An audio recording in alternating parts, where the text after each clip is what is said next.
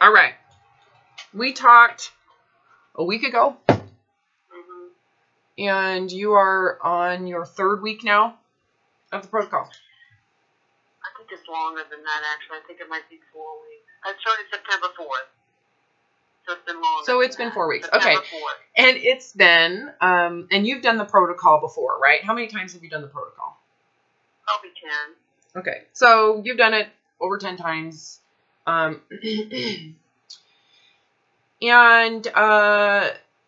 you and I have been working together over the summer. And we got you to a position where you know, in my mind, it's like, okay, let's challenge where you're at. And in your mind, you're like, okay, let's lose some weight. And right? Yep. And you immediately, that whatever was unconscious became very clearly conscious for you, right? Yeah. Okay, so here we are, and in this process, and you've struggled, and you've been like, I'm cheating or whatnot. And did you ever? And now and then you go out of cheating, and you know, why am I doing this? What's the point? Because we've taken away this idea that the reason is for you to feel better about your body. Right. That's not why we're doing the protocol. Right. Because all that has done is created problems and ego and you know, that self-righteousness around, I'm happier in a thinner body, that type of self-righteousness, right? Right. And we've been challenging that because when you feel that way, what happens to your issues with food? It's completely intensified, magnified, and I'm either, you know, having horrible feelings, horrible deprivation, and wanting to eat, or wanting to starve, and trying to, you know, really get my weight down. And it's intense. You go between feeling deprived. Yeah, and that's what you've been doing since you were a child, since you were first put on, you know, diet pills with your therapist. And, you know, as a child, your parents saying she needs to lose weight because I don't want to take her out in public, right? That type of pressure. So here we are. How old are you? I'm 56. Okay, so it's been over 45 years. That you've been focused on being thin is the most important thing. Can't have food, the thin righteousness, the, you know, feeling ashamed when you're overweight, feeling pretentious when you're thinner, right? Extremely, yeah. And you're getting these like feelings of, I want to be thin to feel better about myself and put myself back in the front pews of the church or on the you know, the pedestal preaching your thinness. That's all I knew. Yeah. And then the suffering, right? You're seeing it more clearly now because, and that to me is where the protocol is so valuable. Do you see more clearly now where I was in terms of, okay, I think you're ready to do this. This isn't about. I understand why we were. Yeah, I really did not clearly understand why we were doing this. However, I didn't care because I was going to get the weight. Yeah. So now, if I were to say what I said to you before you even started, this round is a test to see where you're at. Do you get the euphoria of the thinness? Do you still think that you're improving upon your life and self by losing weight? Do you still feel that, you know, that ego and get the euphoria? That's the high of the weight loss, right? That's the addiction. And can you, and are you capable, if you feel that way, to dissolve it and to unravel it? The other thing is, on top of that, we're taking this abundance of food and we're making it so much smaller. So can you do that with humility and to say, you know what, I'm not hungry. I'm not being deprived. Can you adjust around the concept of deprivation, right? Without making the body euphoria what you're balancing, right? In terms of motive. Did I make sense there? Right. Yeah, there's a whole lot of things going on there. Yeah, so can you reduce your food and not be entitled to this righteousness of weight loss? Right. And if we're not being entitled to the righteousness of thinness and the healthness and feeling betterness and I have a better body now, if you remove all that, then you know, what is going to make this limitation in choice. That's all this is. There's a limit of choice around the protocol because you're not as hungry. Right. Why are we doing this? And it has to be enough to where you don't feel deprived. You know, where in your mind, this is, I can do this. It's not depriving, right? Right. What makes it worth it? And in my mind, it is the actual test of being handed your candy, right? This is giving you what you have put on a pedestal for so many years and what you have worshipped and fantasized about and that you've had before and put yourself on a pedestal before. We're giving you what that is. And it is a true test of your humility, that I'm not going to take it and feel all better about myself, because what I want to use to feel better about myself is my character. Right. Whatever that is, you know, right. I'm not going to buy into this illusion, right, that you're improving upon yourself, because that's an illusion, because you're really not. Relative to the ability, right, to live in any body type, right? If you have an ability to live in any body type, is this really improving upon this life? No. You got it. You've got it. So the illusions don't have any power, because a thin body, a fat body, can you live in both? Yeah. Yeah. And you could make a really fabulous life in a fat body, couldn't you? Just like you can live with no legs. Correct. It's a matter of ability in your sense of a body. People who don't have the ability of a sense of a body, they need an easier body to be happy. They haven't developed a sense. And would you agree that that's something that we have worked on with our, you know, what we've done with the visualizations of living in a body that's fatter than the one that you have? Yeah. And if you can, then you immediately are set free, right? So here we are giving you an easier body, and can you keep yourself separate from it? Can you keep yourself separate from people's perceptions of it? You know? Anyway, so going back, tell me how this week has been for you. Okay, so what I was going to expound upon was one of the really good things about doing this is that you can really, once you understand what's happening, once I understood what was happening, and I could really kind of predict what my behavior was going to be, even these little tests that come up, these little challenges are not failures at all. I mean, they're really lessons for me to learn and feelings that I need to sort of experience. And the exciting part of it is that even when something happens, even when I'll call it a cheat, even when I diet, I never go back to what it would have been before, which would be either starving or, eating everything in the house or whatever. And this is like such a major accomplishment, because I've never in my life been able to go on a diet, eat something and not ruin it. And I know everybody knows what I'm talking about. And just continue on, just like, okay, that was a bump in the road, and get back on the horse here, and and not to lose weight, but just to continue with this challenge, with this test, to check out my, where I am and how I'm reacting to all this stuff. Because there's a lot of stuff going on. There's the eating hunger that I have to pay attention to. There's the not getting swallowed up by the weight that I'm losing. And the body checking, because you've been body checking, right? You check if you're not, Yeah. And I do that a lot of different ways, like trying on my smaller clothes and, all kinds of weird stuff like that. Yeah, but you're seeing it now. You actually are seeing it now. Like, okay. Yeah. And the more I do this is what's happening with my food. Right. And the more I, you're now seeing it from the outside. Wouldn't you agree? Like, you're now having a perspective that makes it easier for you to see it. You're not so close to it. It's further and further away now. So how much power What's happened to the power of your weight loss or size loss? It has lost its power. It's losing its power.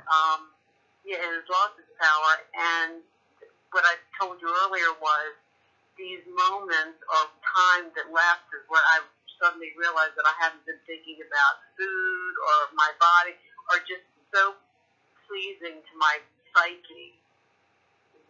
I've never experienced anything like that before, maybe since I was 10 years old. And that's where it doesn't matter to you. It doesn't matter. It just, I don't even, not only does it not matter, but I'm not even thinking about it, which is, for me, new. Yeah. Because I thought about it all the time, all day, all night, and it just wasn't even there. Plus, I'm starting to be able to read my body a lot better about whether I'm actually hungry. Okay, I don't know if I was hungry for it. Yeah, that's where I was actually gonna say that. Like, so have you noticed as you start to not care, like you literally do not care about the weight loss, the size loss, or where it's at, have you noticed that your issues with food are just as small? Yeah. Yeah, that how those two work in unison. And how as you start to feel more free as in terms of identity, how you identify yourself in the world and with people, is if as you feel more free from what your body size and shape is, that your issues with food go away. It's not the issues with food are not the primary problem. Do you see that? Yeah, definitely. Yeah, and that your issues with body image are also not primary, even though they are the main focus. That the actual issue is the concept of yourself in relation to society and humanity. The concept of self, how you identify yourself. You're getting a stronger sense of that identity, right? Yeah. I am, where we talk about there's a character, there's an integrity of what that is. It's a very human feeling. It's not a me, I separation from you feeling. It's a human connectedness with the earth. Have you started noticing that your appreciation for the land and earth and trees, has that started to get bigger? No, but there are other things that I appreciate immensely now. Like what? Like my friends and my family. Okay. Humanity. And, people. Mm-hmm. In general. Which is wonderful. Yeah, because before you were kind of a narcissist. There's a direct correlation between your focusing inward and that clutch that your mind has over food, whether it be eating it or not eating it. There's a direct correlation about where you are. If you can get outside yourself and realize that you're part of a group and start appreciating the people around you, that clutch, that grasp that all the insanity thinking has over you, it just releases itself. Mm-hmm. Yeah, it does. And it kind of does it on its own. We don't have to think about it. Mm-hmm. It doesn't require that you control it. Because we're not thinking about it. Yeah, you don't have to control it. It just doesn't exist. Right. Yeah. I was just saying that before, in a social environment, you were very narcissistic. Extremely. Okay. We had talked about that narcissism, that you would take every situation and flip it around to be me on a pedestal. And if you didn't have that pedestal, there was this like hiding or the shame, or I won't go out unless I'm front and center, right? And where am I in terms of, where am I in the pecking order of other people in this space? Are my clothes better than theirs? Right? How you would try to do that. You were creating separation with people, right? I'm better than them. They are less than me. They're in my same echelon, right? There's that separation with humanity created by all of these like beliefs around body image, money image, clothes image, education image, all those things that you were doing. And as those are starting to dissolve and you are starting to feel more would you say in terms of how you feel socially, which one's better? Feeling better about other people or feeling connected to everybody? Which one is connected? Yeah. I mean, So putting yourself in an equal very plane. socially awkward the other way. I just did not know how to operate. Yeah, well, and didn't it feel like you had to put on a show or pretend, and you had to put on like a facade? It's like it's like being an actress. Like, who am I going to act like today, and how do I do it? Yeah. So now you're just seeing yourself. When I say humility, would you agree that that's what this has taken? Mm-hmm. For you to have what you're getting right now with this connection, it took a lot of humility. Yeah. You had to kind of, don't you agree? You had to go into, well, what if I am fat permanently? What if I don't have the right clothes permanently? What if we don't have all of this? You have to go into those things as if they're not available to you anymore. Yeah. Right? You can't just, you have to surrender those things to get to the reality or the truth. You have to say, all these things that I put on as a facade, I have to let them go. I have to take off the armor. I have to put away the weapons. I have to take all this game and I have to no longer use it. And what's going to happen is you're going to be exposed to reality. And reality isn't something that you can put in a box. Right? You can't take a human being and the essence of the energy that we're created from and put it into a box. Right? So if you... Well, that's very scary for some people, including me. Well, it's scary for people who are used to a box. The box feels comfortable. It's like, that's what makes me feel safe. If I'm better than other people, I feel safe. Mm-hmm. Right? But what if you're not? What if you're no different than anybody else? Now, the reason why it doesn't feel safe is because it's not easy. If you go into reality, it's not easy to define it. It's kind of undefinable, right? It's something that just, it's in terms of how you connect with other people. How do you define, if you were to explain to someone, when you go into your environments with family and friends, how do you define this sense of freedom that you have right now? It's undefinable. Thank you. That's what I'm describing. So a lot of people say, Robin, I want that. Give me a step-by-step process to get there. You're laughing because you had the same thought. Of course I did. Because that's how the box processes. It's like, we need a box to feel safe. So I want another box to get out of the box I'm in. Mm-hmm. And I don't do that. I'm like, here's the door, walk out, and you need to go into this fearful, scary abyss of no control. And you have to find a center or a root that stems from something that's internal. That is every human being has. So you're equal, right? We're all the same in this space on this planet. Why do we have to sit around and try to conquer and destroy? Why do we got to do that? That's just full of insanity. There's no purpose in that right now. You don't really have a threat, and why create threats when there are none? So if you are no different than the people you judged, and that's another thing we had to go into is, what if you're that person that you used to shame, right? And we talked about, we talked about, your mother and her need to feel superior, right? And she used you to feel superior, and she needed you to, as a form of superiority. You have to dress this way. You need to look this way. We need to feel this superiority. And that was a true source of suffering for her. Yeah. No, I know it was. And you have suffered greatly as well. Mm-hmm. Right? The eating disorder, the severe anxiety, the social issues that you've had, the narcissism. You've discussed how mean you've been, and you don't like it, but you don't know how to stop. You don't know why, right? Having to surrender all of that. It's like, if you don't have to be better than anybody, what happens to the need to be mean? There is no reason. No, there isn't. It's amazing. Well, there's a lot of, it's a lot easier to have grace too. Oh my God, isn't that the best part? Like, do you feel at this point that you really understand what grace is? Mm-hmm. That's the grace around even what you're doing for yourself on this round of the protocol. You're giving yourself the grace to learn this, to understand it. This doesn't have to be perfect,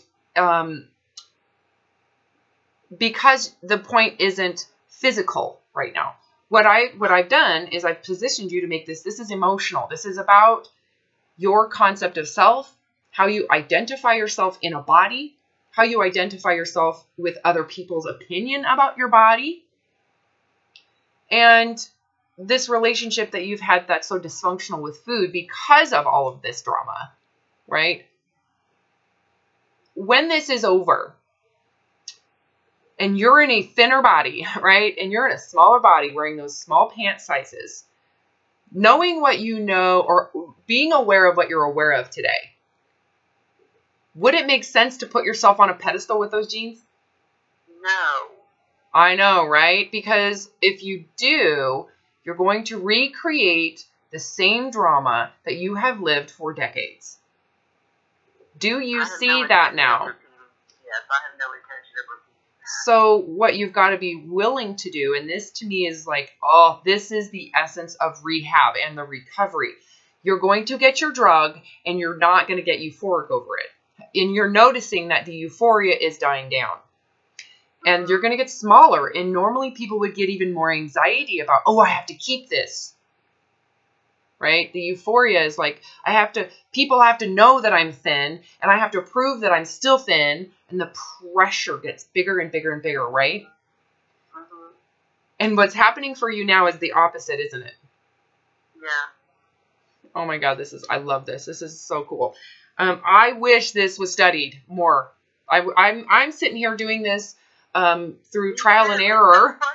It's so frustrating to hear the rest of the world talk about this. Yeah, I know. Well, what you're hearing and what's so frustrating is the major block, which is food addiction. Mm-hmm. You believed that before, didn't you? Oh, God, yes. Sugar addiction, food addiction. That's what they told me, and why wouldn't I believe a doctor? Well, I know that, but they don't really. Now that you've had this experience and you look back, do you agree that is causing more problems than it is creating a solution? Yeah. Because you're not taking responsibility for your concept of self in the body. Right. And it's not even addressed. Yeah. It's not even discussed. That to me, and here's the crazy thing. There are thousands of studies on binge eating disorders and all sorts of eating disorders that clearly have created a clear distinction and it's clearly known the body image as the cause of eating disorders. It is the foundation of the issues with food. Right. How are these people saying that it's the food that's the problem without acknowledging... There's too much money being made out there by too many people. And power. A lot of people love power. All the sugar addiction stuff is about power. Someone likes to feel like they're an expert even though they have no idea. Right? Why don't they discuss how these people feel bad about their bodies and how they deprive themselves, and that deprivation, what that does to their sensitivity to food, right? You get this now. What does feeling deprived do to your sensitivity to food? What was that? What does feeling deprived with food, what does it do to your sensitivity and need for food? It's completely magnified. Correct. So when you do brain scans of people who are self-proclaimed sugar addicts, they should probably have that bias discussed, that these people deprive themselves, that they feel ashamed about their bodies, they've been dieting for decades, and it's more about their fear of getting fat than it is about the sugar. Mm-hmm. Right? And they deprive themselves of something, and they now have this forbidden fruit kind of emotionality around it. So take two people, someone who doesn't diet or deprive themselves, compared to someone who diets and deprives themselves and is ashamed of their body and fearful of food. And who's going to respond to the food? Which one's going to have, look at their brains. The person who doesn't deprive or feel bad. Yeah, they have anxiety and panic, and there's tons of fear involved. And it's not just there. There is a cause, right? That's what's not discussed, is the cause, that their beliefs, their perceptions of themselves, how that affects their behavior with food. That has to get discussed. And without that discussion, it's very short-sighted and actually very misdirecting to just say it's the food.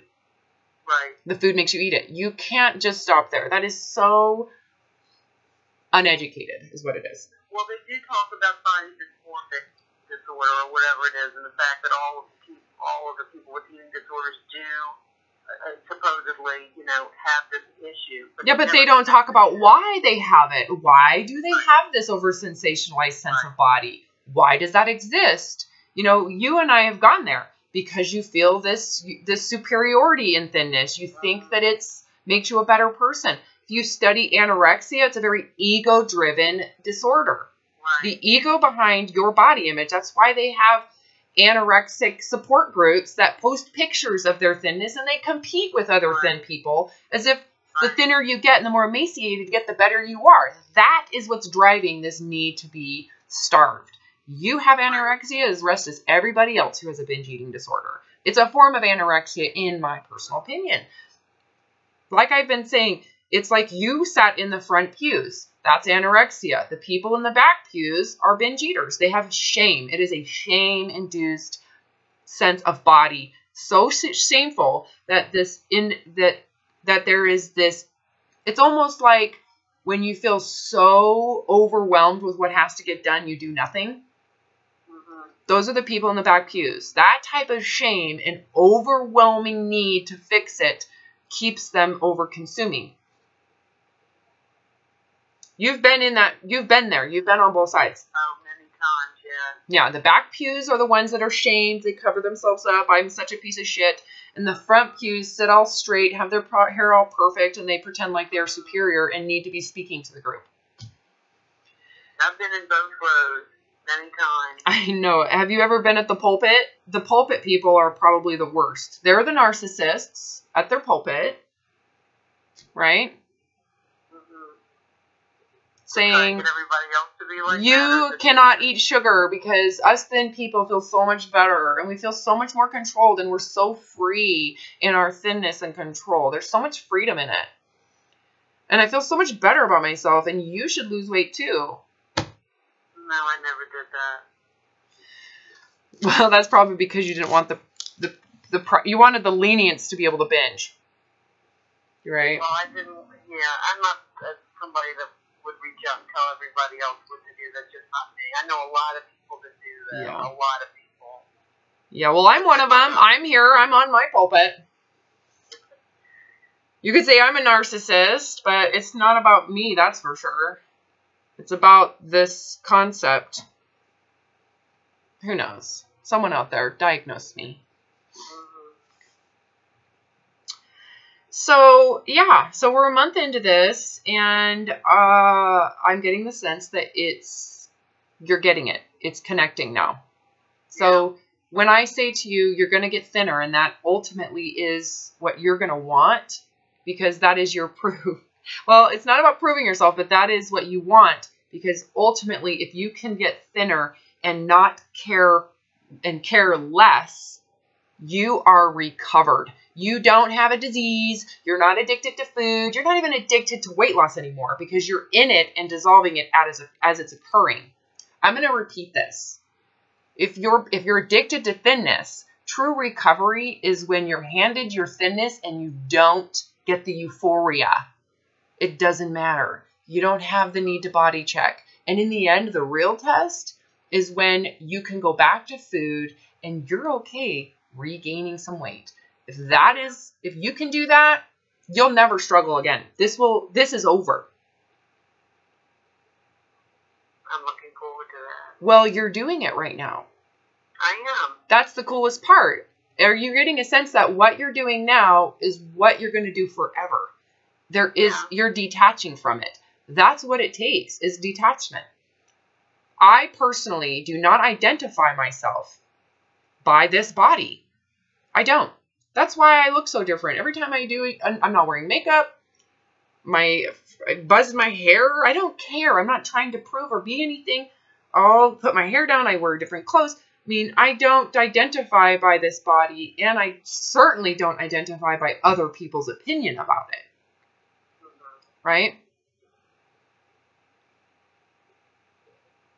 One way or the other. What you think other people's opinions are. Yeah, I don't care, so it doesn't matter. So I don't even think about what other people's opinion is. You know, think of the freedom in my thinking because of that. For years, I was given this position, right? Oh my God, I mean, your body, blah, blah, blah. I mean, that, I had to surrender, right? A lot of people are like, well, you've never been overweight. Yeah, I have. I've been 30 pounds overweight. I was 180 pounds when I decided to be, to go into the anorexia a little further. I ended up 140 something, and I got so many compliments in my 140s, and they had no idea the psychosis that was going into it. They just saw me and went, oh my God, you're so hot. Look at your body. People still do that. And it doesn't affect me. It doesn't matter to me. Like, I don't identify by that. It just exposes them and how they identify. And I feel bad for them to a certain degree, and I let them have it. Right? Yeah. Anyways, so I'm excited for you. Me too. Yeah, that's exciting. That you're excited. You get it. You're like, oh my God. Yeah.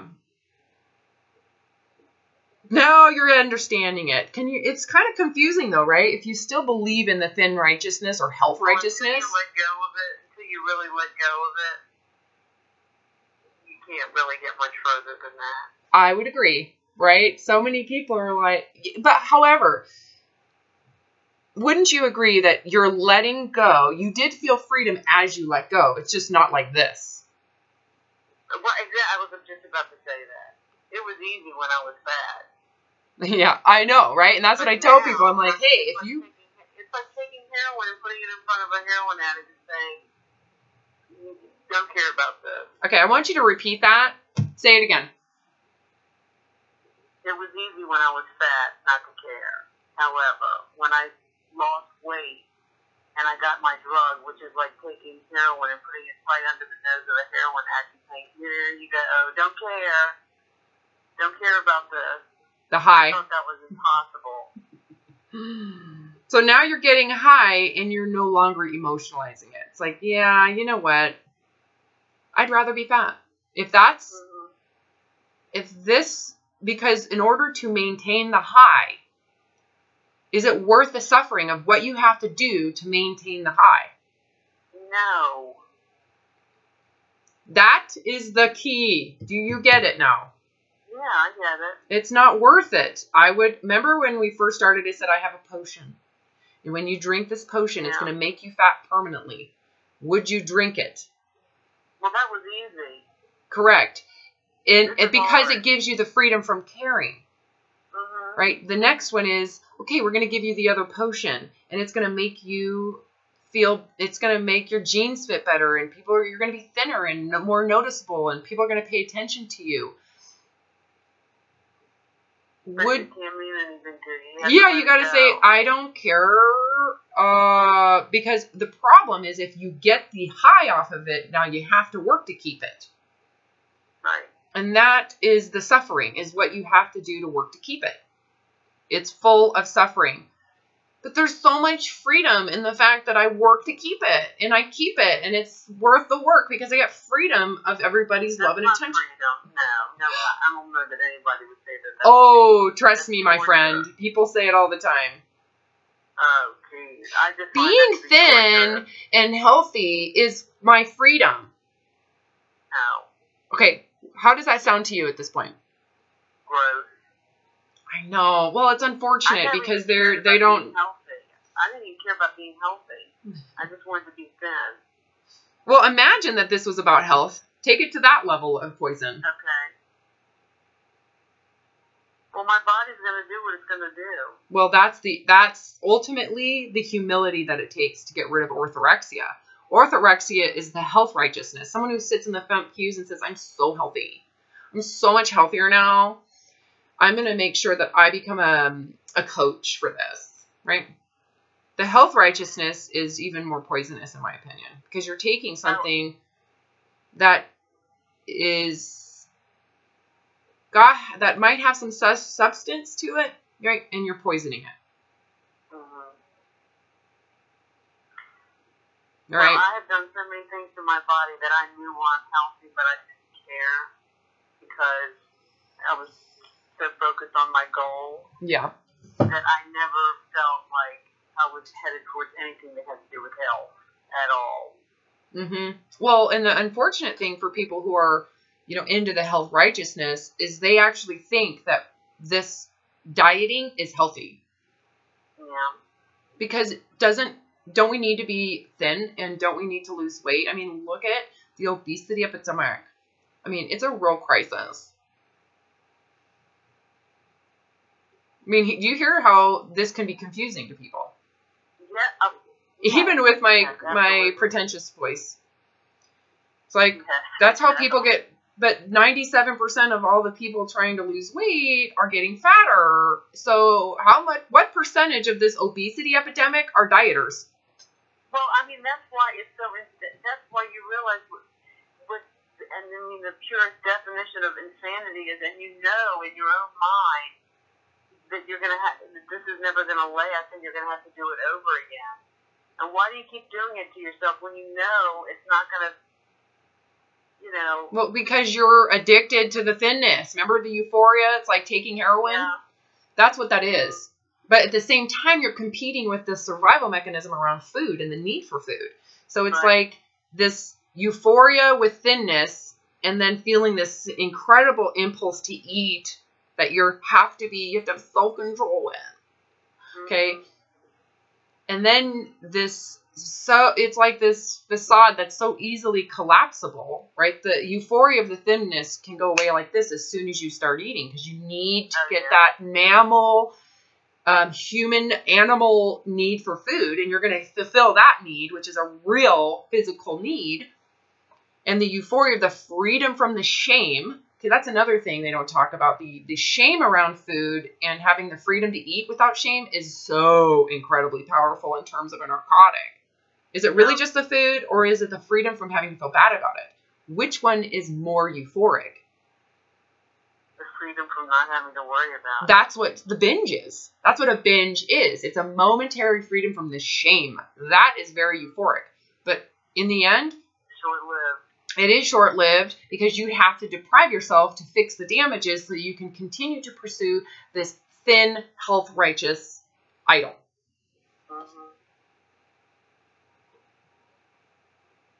Do you see it clearly now? I mean, is it starting to be like, oh my God, do you really want to stay in that culture? Do you really want to be a part of that culture and to support it? Look at the diet industry, the food mongering industry, the health diet industry. Is that trustworthy? No. You're not in it for anybody's health. They're just in it to make money. And for power. Power and money. Power, I think, is a huge drive of the orthorexic industry. The fear-mongering of food, that's very power-hungry and money-hungry. People like to feel like they have power, right? I have followers. Look at all my followers.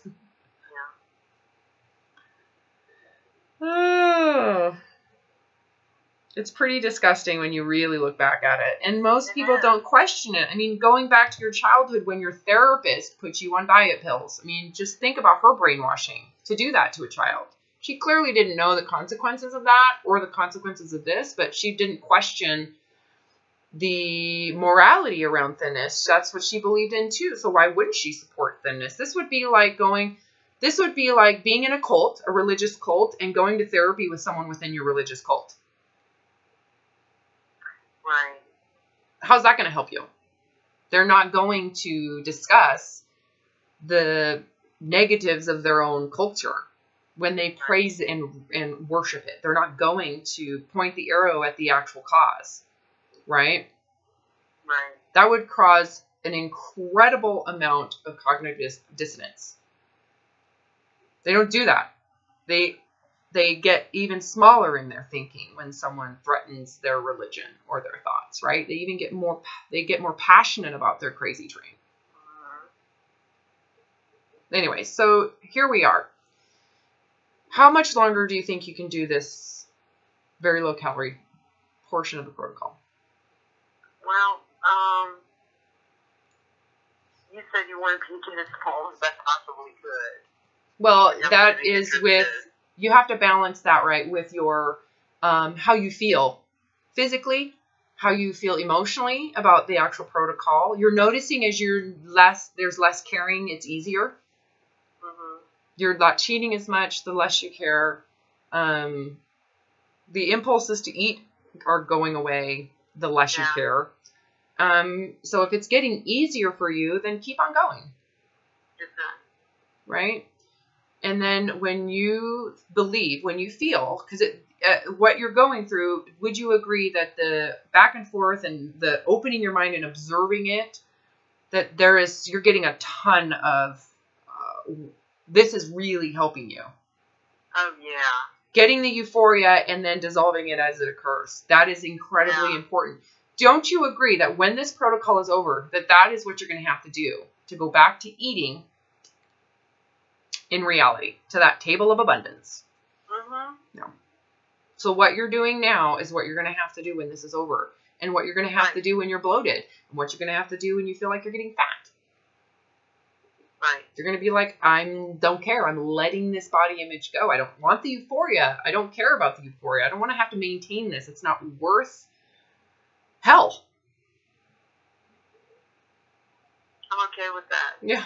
Thinness or hell. Thinness and hell, or let the body be what it's going to be in freedom. Yeah, I'll take the second thing. I know, right? So, it's exciting. Yeah. Okay, is there anything you want to say before I stop recording this? No, I don't think so. All right, thanks for letting me share.